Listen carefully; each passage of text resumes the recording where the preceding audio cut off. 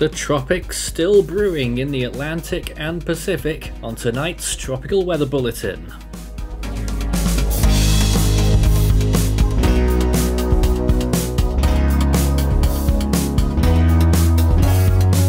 And now the latest around the wide world of tropics. Tropical Weather Bulletin for July 11th. Still waiting for a named storm to enter centre stage, and we still don't have one today. The Eastern Pacific though is still on the cusp of getting a tropical cyclone soon, and the Atlantic may also be getting in on the fun. Unclassified right now, no real threats to land. First of all, on day 41 of Atlantic hurricane season, we have a 30% chance in the North Atlantic, out at sea in the subtropical zone. It could form as a subtropical cyclone and then turn tropical, or it could be tropical in its own right, and that has a significant chance later on down the line. Day 59 of the Eastern Pacific hurricane season, and we have this one area of interest now. We've scrubbed the other one, of course. 90% chance on this one still, moving towards the west-northwest, and it should remain at a decent latitude to allow itself possibly to develop.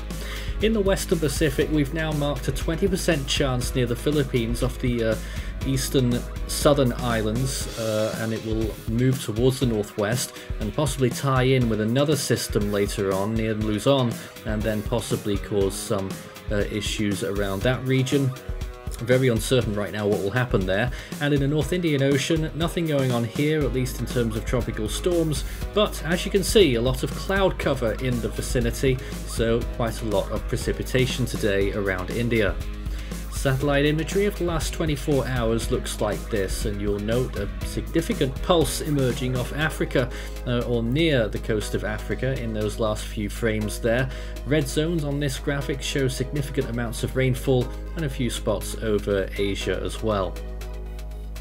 Satellite imagery close up on the Eastern Pacific in the last few hours, and you can clearly see this area of interest that we've marked, and that's going to move very close to westerly, and it's got a little bit of rotation. Convection needs to improve still on the northern side, rotation needs to improve as well, but it is well on its way to becoming a tropical cyclone. It may not happen immediately, or indeed in the next day or two, but we do expect that it will happen sometime in the next 5 days. Atlantic looks like this, and as we move upwards towards this potential subtropical development, at least it is in the subtropics, and that's where it would develop. There is possibly the precursor system, and we expect that when it does make itself known to us, it will start to move eastwards and then turn northerly, which will be better characterized on the GFS model when we look at it shortly. Just scurrying around to the Central Pacific, a curious little blob of convection there as well, and moving back eastwards again, back to where we started there in the Eastern Pacific on the infrared channel, and a lot of high convective clouds over Central America too. Sea surface temperatures remain elevated off the coast of Mexico, over 30 degrees Celsius, but still a very cool area out at sea over the Eastern Pacific, which is why I have doubts over systems doing well over there. In the Atlantic, still an enormous area of very warm waters. The Gulf Stream is on fire right now, and an area in the Gulf of Mexico from Louisiana to southern Florida over 30 degrees Celsius, and possibly a bit more on top of that, and around Cuba as well. Very warm waters.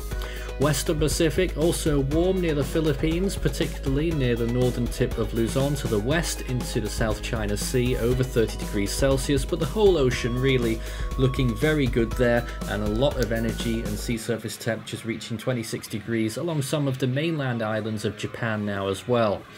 North Indian Ocean looks like this. Bay of Bengal still holding on to a few 30 degrees Celsius waters, but cloud cover has increased, so they've dropped slightly. Arabian Sea still that hit and miss game there, and the Southwest Indian Ocean quite cool now, of course, into its winter months. Around Mauritius, temperatures around 25 Celsius.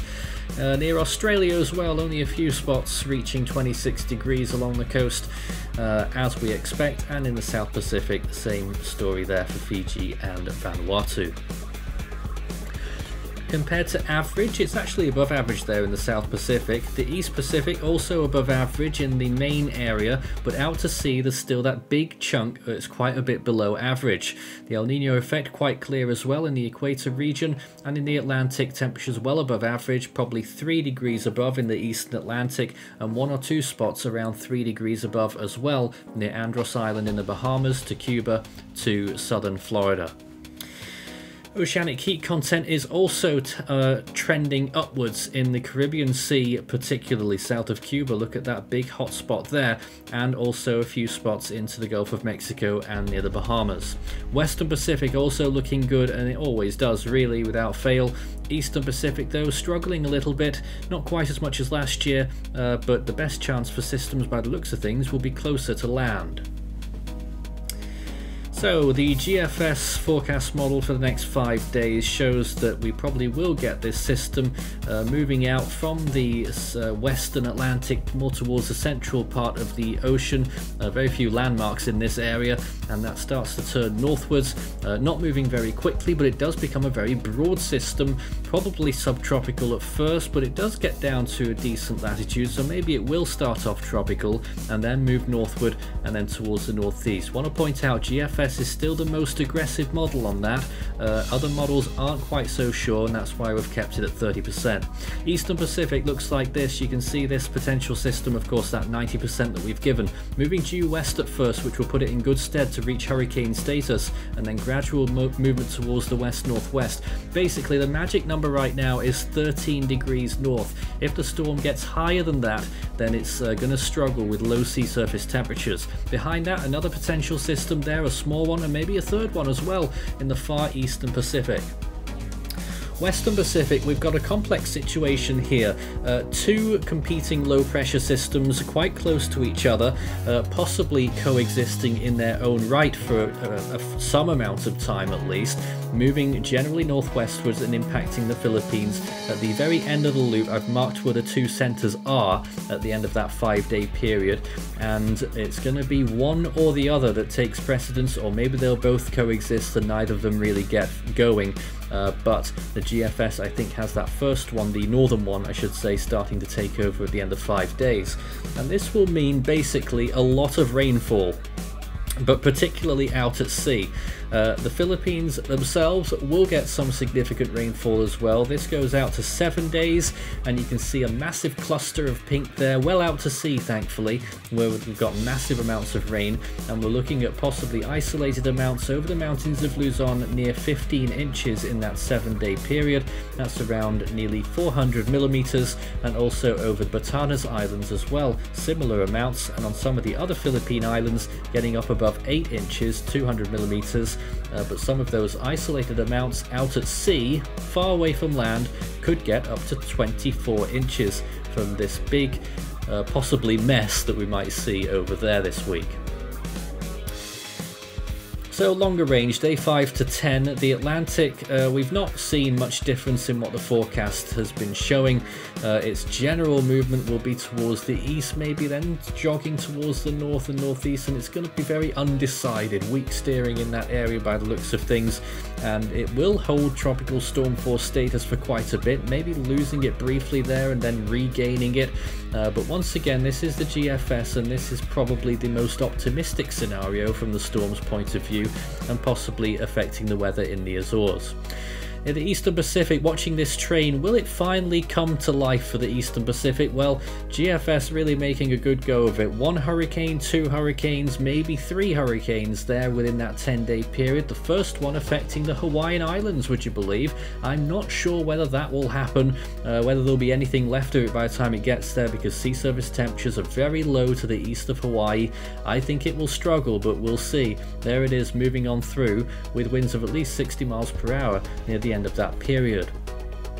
Western Pacific, here's this big mess. It's the northern system that comes out on top as a very concentrated storm in the end, moving in towards the coast of China, east of Hong Kong, and then gradually west-northwestward, weakening very quickly upon landfall due to its small size. Watch that again. Very interesting scenario there. It's the battle of low pressure systems. The northern one wins, and it doesn't last very long. By the time we get to the 18th, 19th of July, it is gone. Still very uncertain with that though, and the track could change. That's all the serious stuff done. There was a lot of it today. Scan the barcode and take a look at the Force 13 merch store, where we have all of our usual items and pillows that we'll throw at you, and are still waiting for Hone t-shirts as well, because even though we have a Central Pacific storm there, it wasn't a Hone. In the Scilly Range, we watch that system continue westwards, and it makes it through all three basins into the Western Pacific there, and possibly still as a hurricane. Then there's that second and third system now, and there's that next one behind it as well, a hurricane moving on through, and it really does weaken as it continues to move out there. Just wanted to check. Yep, so that third system becomes quite a powerful hurricane in the Eastern Pacific there, not far from where Adrian was, and probably at a similar intensity, maybe a little bit stronger, but of course that is in the super long range, and I wouldn't put much faith into any of that yet. You can talk about it though on our Discord server, discord.gg/force13 for tropical weather chat, and I'd also like to point out something else I wanted to bring up before I started recording, which I've now forgotten, so that's excellent. I'll try and remember it during this section. On this day, Typhoon Thelma in 1987, July 11th, was moving towards the northwest and was peaking on this day with winds of at least 150 miles per hour. A super typhoon, and really worth its appearance as well. And that was the only thing active on this day in 1987. I've remembered what it is now. It's we'd like to know how people are finding our tropical weather bulletins, how they're accessing them, because we've seen some interesting view spikes in recent days for no particular reason. So I'm very intrigued and want to see if there's something we're missing, whether we can do better in expanding our reach to those who like our tropical weather bulletins. The next name in the Atlantic is Don. In the Eastern Pacific, it's Calvin, of course. And in the Central Pacific, it is still Hode. The next storm would be number 28 of the year so far. In the Western Pacific, Talim is the next name, and in the North Indian Ocean, it will be Tej. This is July 11th. The average for a whole year is 92 storms, so we've got a bit of catching up to do, but I'm pretty sure we'll get close.